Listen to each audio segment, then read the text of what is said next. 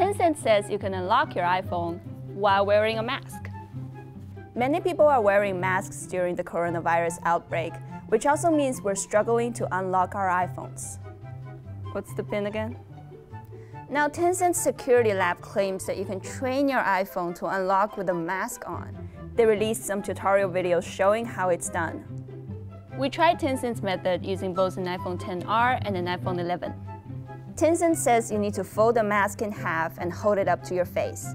Keep half of your face covered while setting up a new Face ID profile. But does it work? Some people on YouTube claim they followed the method and it worked. But at first, it didn't work for us. No matter what we tried, we couldn't unlock our phones. Maybe that shouldn't be a surprise. Apple's own guidelines say that your eyes, nose, and mouth must be visible for Face ID to work. But then the very next day, it worked. I unlocked my phone while wearing a mask. We didn't make any changes or do anything differently. Even if you do get it to work, there's a cost. Tencent warns that it could compromise the security of your iPhone. So maybe a pin isn't so bad after all.